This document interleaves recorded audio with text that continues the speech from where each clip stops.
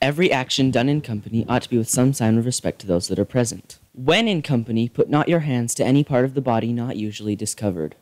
When in company, sing not to yourself with a humming noise, nor drum with your fingers or feet.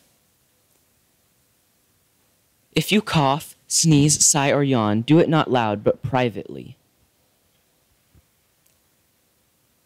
And speak not in your yawning, but put your handkerchief or hand before your face and turn aside. Sleep not when others speak, sit not when others stand.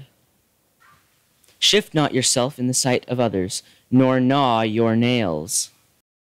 Turn not your back to others, especially in speaking. Jog not the table or desk on which another reads or writes. Lean not upon anyone. Let your countenance be pleasant, but in serious matters somewhat grave. Never express joy before someone sick, for that contrary passion will aggravate his misery.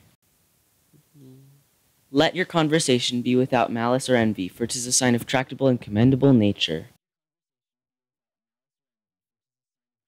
Thank you for watching our video on the rules of civility. You can comment and like our video. Please subscribe right here. Now you're a gentleman. Can I wear a bow tie? Not yet.